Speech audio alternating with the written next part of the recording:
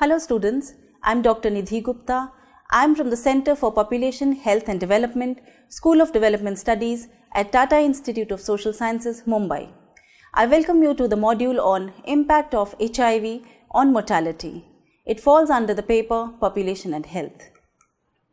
The main objective of this module is to develop a basic understanding of HIV and AIDS, its prevalence, transmission, trends, and its impact on mortality globally and in developing countries like India. Acquired immunodeficiency syndrome, that is AIDS, was first recognized as a disease in 1981, which is caused due to HIV, that is human immunodeficiency virus. It is a retrovirus that attacks the immune system, which in our body is the natural defense against illness. The virus destroys T helper cells, which are a type of white blood cells in the immune system, and make copies of itself inside these cells. AIDS is a communicable disease, as the HIV can spread by coming in contact with certain body fluids of infected persons like blood, semen, periseminal fluids, rectal fluids, vaginal fluids, and breast milk. The rapid spread of the disease in most of the countries and regions like sub-Saharan Africa, some other developing countries, has led to an escalating demand for care by those infected and a need to deal with the social and economic consequences of the high levels of morbidity and mortality associated with this disease. HIV is a retrovirus that destroys the CD4 cells, which are a type of white blood cells in the immune system, which gradually breaks down a person's immune system. This means that someone living with HIV who is not receiving treatment will find it harder and harder to fight off with other infections and diseases. If HIV is left untreated, it may take up to 10 to 15 years for the immune system to be so severely damaged that it can no longer defend itself at all. However, the speed of HIV progress will vary depending on the age, health, and various socio-cultural and contextual factors.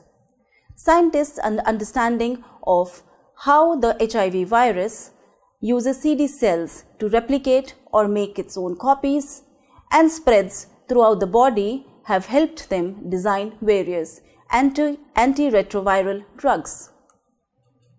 Now let us look at HIV transmission. HIV is found in the blood fluids of a person living with HIV, and the transmission may occur if sufficient quantity of these blood fluids gets into another person's bloodstream. HIV infected cells may be found throughout the body, including in the blood, brain, and intestine. Unprotected sexual intercourse is the commonest mode of HIV transmission.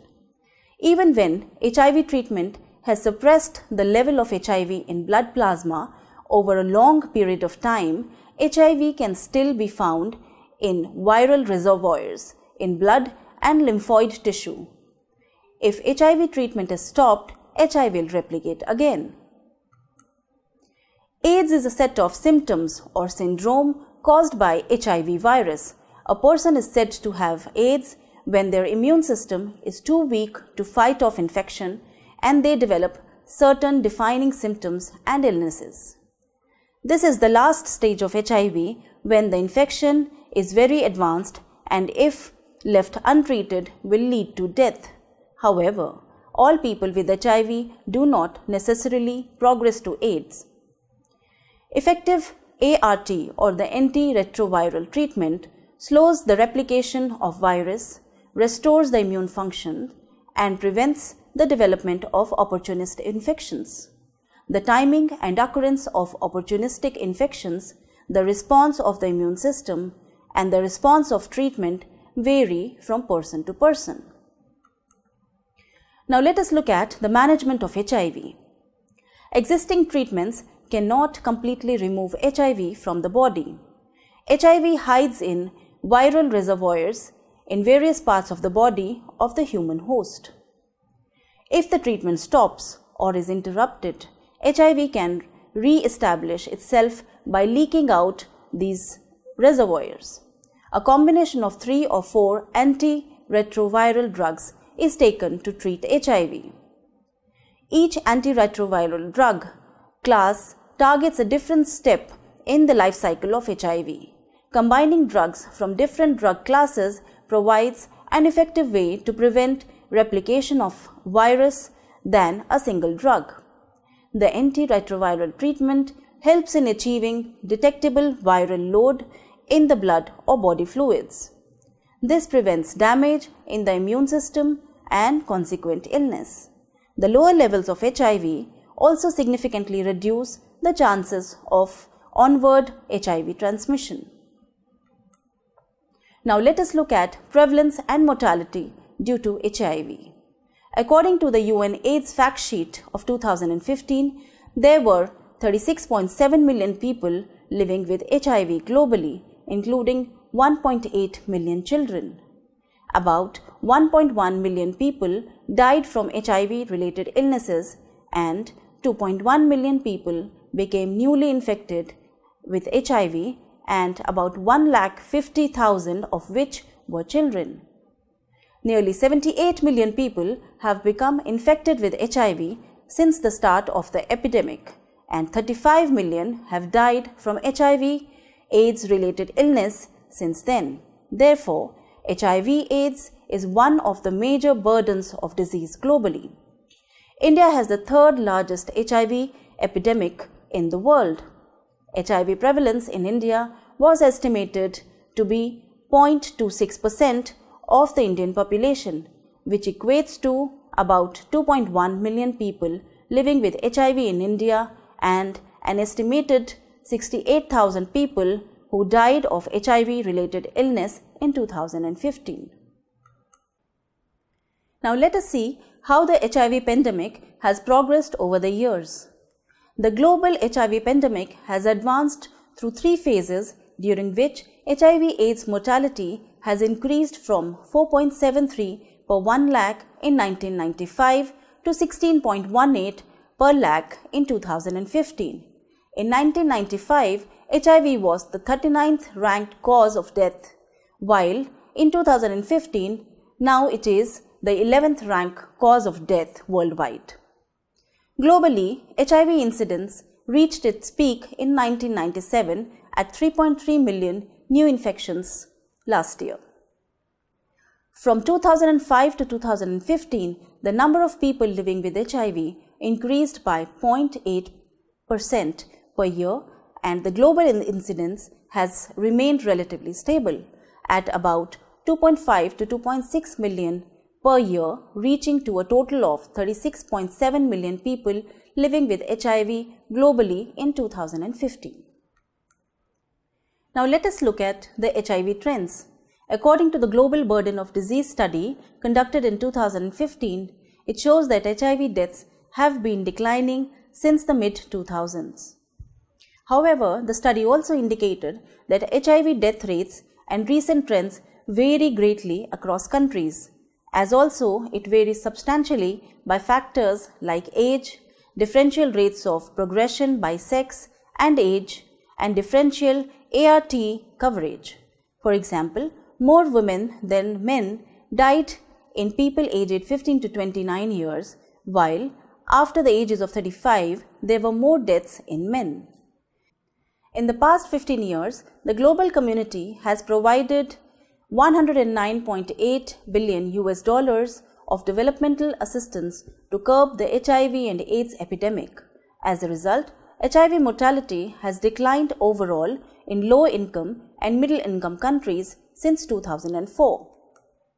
Although death rates and incidence declined in the past decade in many of these countries, they are increasing in many others where prevalence has been lower until now, such as Indonesia and the Philippines. Now let us look at the impact of HIV and AIDS on mortality. The impact of HIV on mortality differs by sex.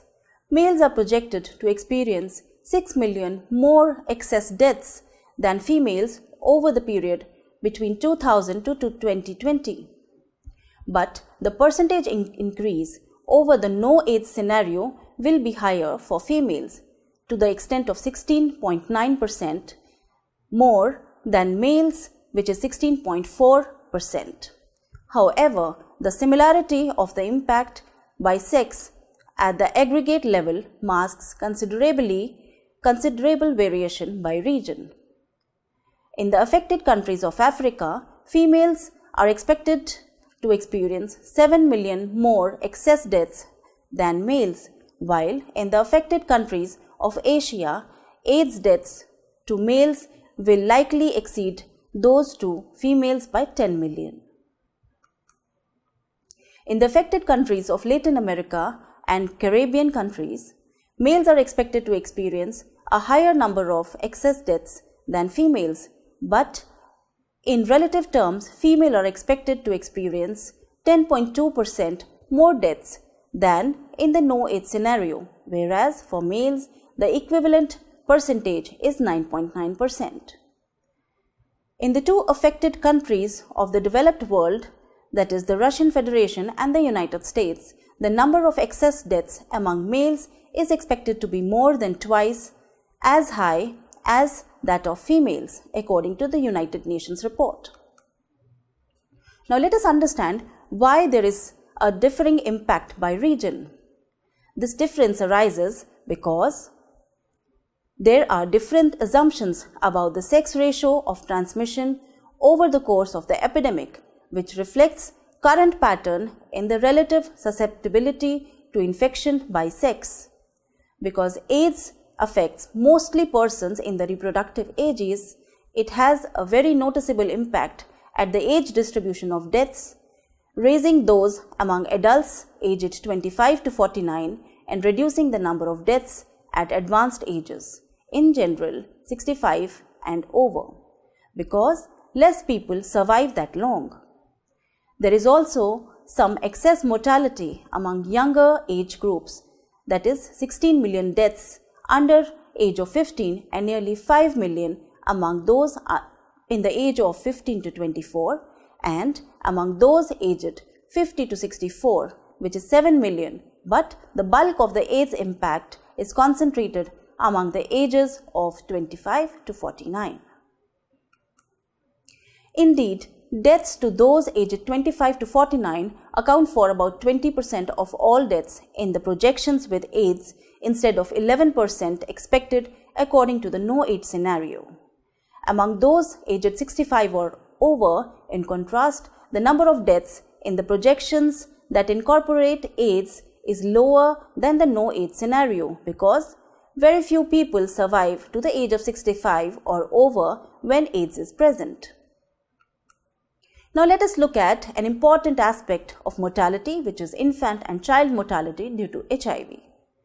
HIV/AIDS affects infants and children who acquire the disease from their infected mothers during pregnancy and delivery or through breastfeeding.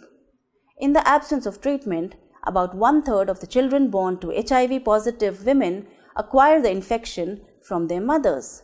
The prevalence of HIV in infants and children affect mortality in childhood.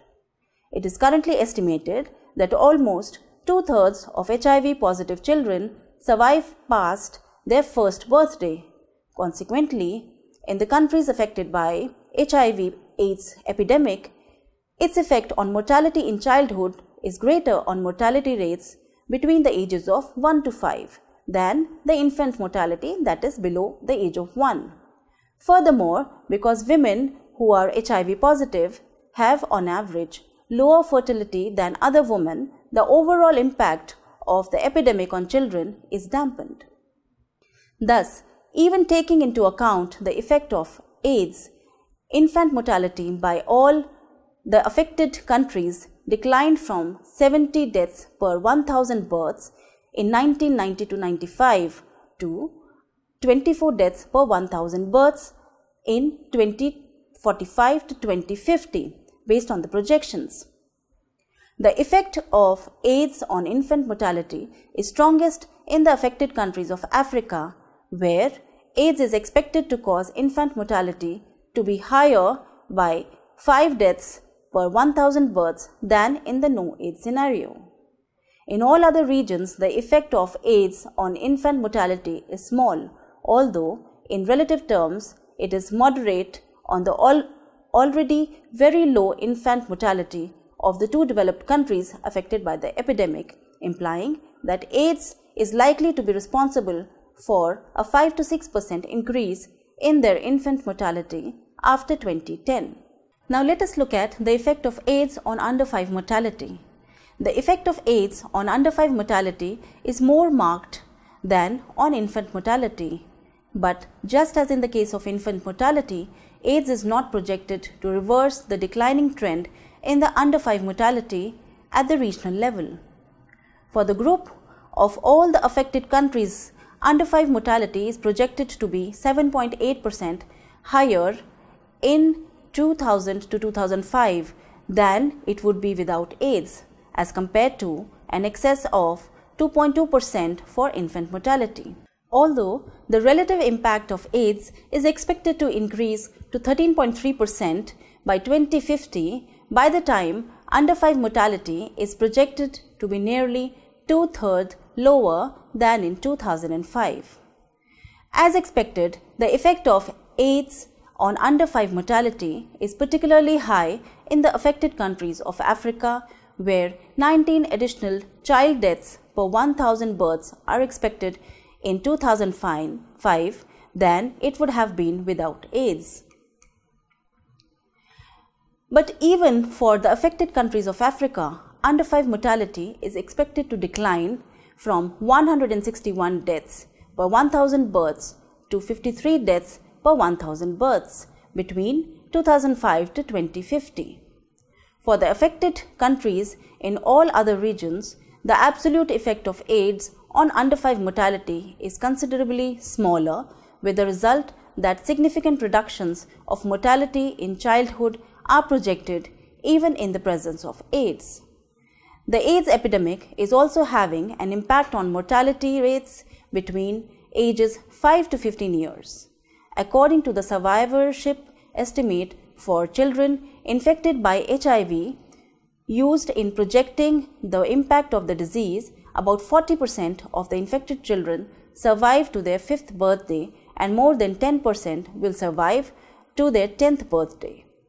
Because non-AIDS mortality at these ages is extremely low, the relative impact of AIDS mortality on the AIDS-specific deaths at ages 5 to 9 and 10 to 14 is quite large. Now let us look at another important dimension of TB-HIV co-infection and its impact on mortality.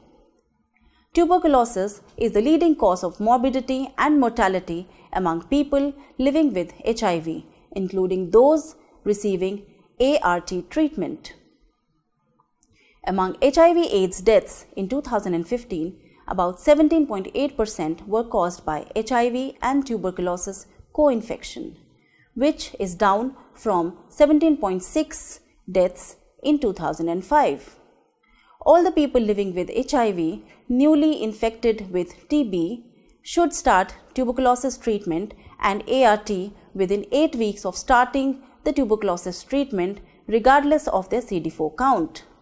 The people with both HIV and tuberculosis with profound immunosuppression should receive antiretroviral therapy within the first 2 weeks of initiating the tuberculosis treatment. Intensified tuberculosis case finding and access to quality diagnosis and treatment of tuberculosis in accordance with international or national guidelines are essential to improve the quality and quantity of life of people living with HIV. There are many uncertainties in projecting the prevalence.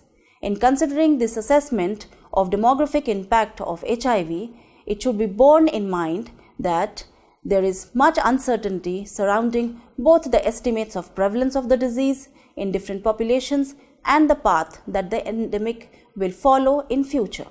Furthermore, more needs to be known about the dynamics of epidemic itself. For example, it is not certain that the progression from HIV infection to AIDS and from AIDS to death will occur according to the same model schedule in all populations or even most populations in geographical regions.